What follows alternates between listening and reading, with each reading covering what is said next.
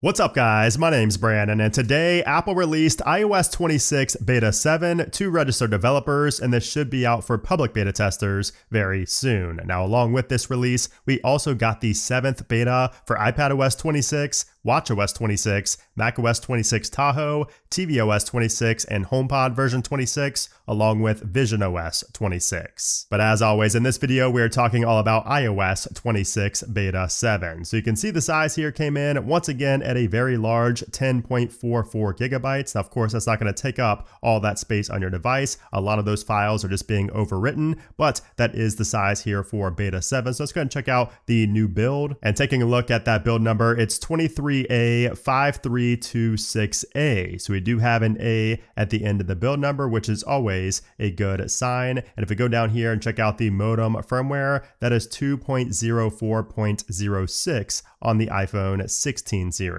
And that is the same modem firmware, by the way, as Beta 6. So no modem firmware update here with Beta 7, but we should see one with Beta 8 or the RC. All right, so now what's new here in iOS 26 Beta 7? Now, as I mentioned last week in my Beta 6 What's New video, and also in my Apple Weekly episode, I would not be going into these updates expecting many changes whatsoever. Typically, Beta 7 and Beta 8 updates don't have much in terms of new visual features. A lot of these are going to be bug fixes and just really small tweaks at this point in the game. We should be seeing more visual changes potentially with the RC release after Apple unveils new features at the iPhone event. But as of right now, I would not really be going into these updates expecting a lot to change, at least until the RC. Okay, so with that being said, what's actually new here in Beta 7? And the first thing has to do with the onboarding setup that you get when you first update your device. Before you go to unlock it, I did get the onboarding screen again on my device, and it looks a little bit different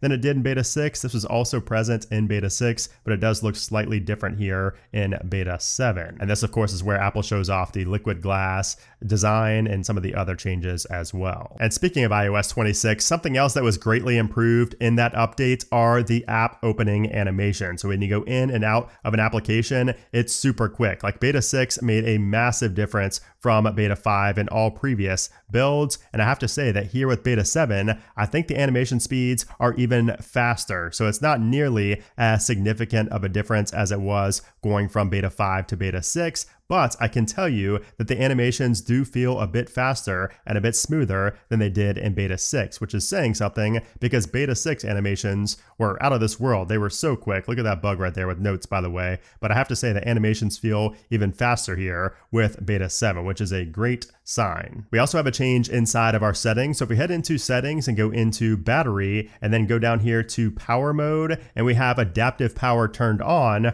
there's a brand new toggle in Beta 7 that was not there in Beta 6 for adaptive power notifications. So if you want to receive the notification in your notification center when adaptive power mode is activated and when it's working, you can have that turned on. It is on by default, but if you don't want to receive notifications indicating that adaptive power is working in the background, you can go ahead and turn that off now, whereas you did not have that option to turn off notifications before. And while we're in the battery section, we also have a change when you plug your device in to charge and you have a charge limit set. So since I have a charge limit set below 100%, it gives us this new text down here that says iPhone will occasionally charge to 100% even if the charge limit is set below 100%. So if I go onto my Beta 6 device, which is right here, same section, we plug that in, also have a charge limit set. You can see that it does not appear on Beta 6. Also in Beta 6, when you are charging your device and you tapped on the information bubble right here, so if you tap on that, it would take you to this page where it talks about charging your iPhone battery and just info about charging your iPhone's battery. However, here in Beta 7, if we do the same thing and we plug in our device and then tap on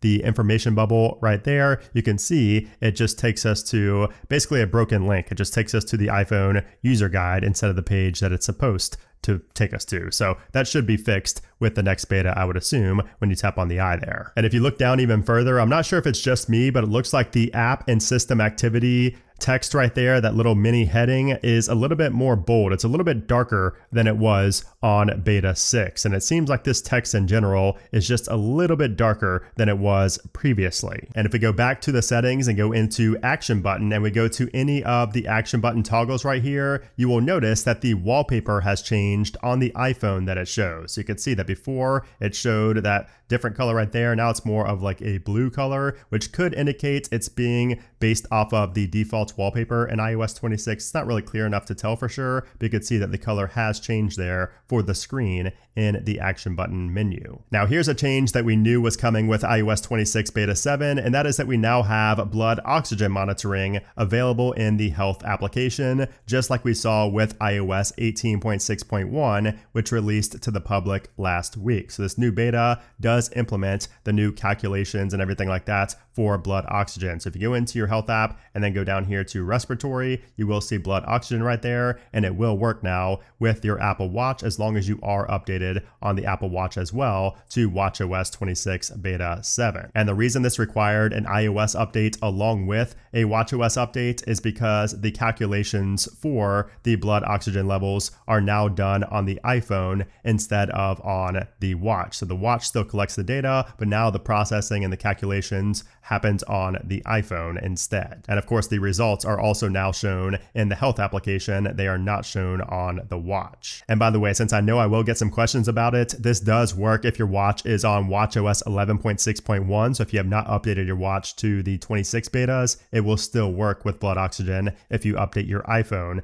to the latest iOS 26 beta. And it will also work if you have your watch on watchOS 26 beta 7. Now here's a much needed bug fix in iOS 26 beta 7. So screenshots are now fixed. So not only did we have an issue with screenshots in beta 6 where they would be darker than expected. So if you take a screenshot of something, it would be really dark. And the only way to fix that was to go into your settings, into general, and then down here to screen capture and turn on HDR. That was the only way to resolve that issue where screenshots had the regular brightness. Well, that has been fixed with beta 7. I did confirm this by taking my own screenshots, and now they look normal. They're not darkened anymore. But that's not the only bug fix related to screenshots, because also a lot of people had issues before when they would take a screenshot and go up here and do copy and delete. A lot of times they would try to paste that image in an application or, in the notes or something like that, and it would not paste it. So that function was just simply not working for some people in beta 6, but that has now been resolved in beta 7, according to those users who had that issue before. Now, unfortunately, we do still have some more visual bugs in iOS 26 beta 7 that were there previously, and they are still not fixed. For example, if you go into settings, privacy and security,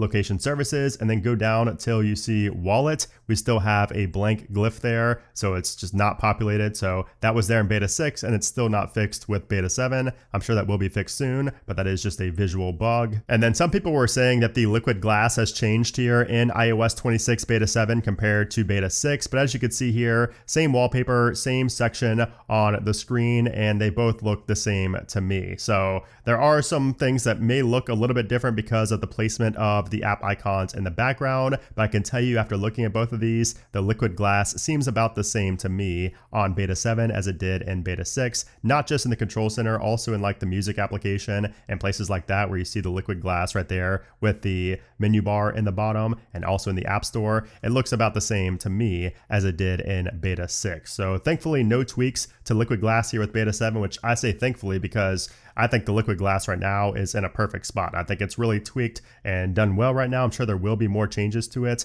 but I'm really liking liquid glass at this point. I should also mention that my device was noticeably cooler after installing this 7th beta. So with betas 1 through 6, I was always able to feel the heat from the back of my phone, but for some reason here with beta 7, I did not get nearly as much heat even from the start. It also cooled down faster. So the heat I did have, it did cool down faster. So that could also be something that helps with both performance and for battery life. If you guys had the same experience with heat, let me know. And then as far as the release notes go, Apple has not published those as of the time of recording. However, I would expect to see even more new bug fixes with this update. So beta 6 fixed a lot of bugs that we had in previous betas, and I would expect that to continue here with beta 7. And I will leave that linked down in the description below as well if you do want to read through those once they get published. Now, as far as the overall performance goes, performance feels excellent here in beta 7. Now, I don't don't think it's a huge difference from beta 6. Like I mentioned, the animation speed does feel a little bit faster than it did on beta 6, which is a great sign. But as far as overall raw performance, I would not really be expecting anything major in terms of performance improvements here. You can see my Geekbench score right here compared to what we did previously. So it is actually higher in both single core and multi-core. But again, don't expect a major change in performance unless you had any issues performance related. Like if you had bugs, if you had a lot of stutter, that could be fixed with this beta. However, a lot of the stutter for me was fixed in the last beta. So expect some more fluid animations, but don't expect anything major. Now, as far as battery life goes, battery life on beta 6 was the best yet for me on these iOS 26 betas, and I would expect that to continue here with beta 7. So we are sitting at 88%. Not sure what I started the video with, but that does seem to be pretty solid here for the battery life on beta 7. So I will bring you guys a more updated take on the battery life after I've actually used it for a little while. I will be using it, of course, on my main device throughout the week, and I will let you know how battery life is later on in the week in my Apple Weekly episode. All right, so now let's talk about when to expect iOS 26 Beta 8, which very well could be the final beta before the RC. So I would expect that. I would expect us to continue a weekly release. So that means that we should be seeing Beta 8 next week on the week of August 25th. The final full week of August is when we should see Beta 8. Now, after we get to Beta 8, I would expect us to skip a couple of weeks until we get to the iPhone event. So typically the iPhone event, if I had to guess, it's going to be on Tuesday, September 9th, but it should be on the week of the 8th at some point. So if it is on the 9th, that means that we should be expecting the RC to come after the event on Tuesday, September 9th. But again, it's going to depend on when Apple actually hosts that event, which we should find out when that's going to be next week, by the way. That's when Apple should announce that. So after that, of course, we are going to see the final release that following week after the RC. So that would put us right here at Monday, September 15th, if those dates actually come true. And then, of course, after iOS 26, a lot of people always ask me, should I get off the betas? Well, I would say no, because the 26.1 betas are going to start pretty soon after the final release of iOS 26. And we'll talk more about that at a later date, but that's what to expect in the near-term future with iOS 26. So there you have it, guys. That is iOS 26 Beta 7, a small update, just as expected, just as I prepared you guys for last week. And I'm telling you once again, don't expect much from Beta 8. Again, RC could get us some new features. Apple may announce some new hardware-based features, and we could see those in the software of iOS 26, but Apple can't unveil those yet because they'd give away some of the announcements, some of the event. So that's typically why we see some new features in the RC that are just kind of being held until after that iPhone event. But anyways, I hope you guys enjoyed this video. If you did, give it a thumbs up. Also, make sure you subscribe so you don't miss out on future iOS 26 and iPhone 17 videos in the future. But anyways, guys, thanks for watching, and I'll see you soon.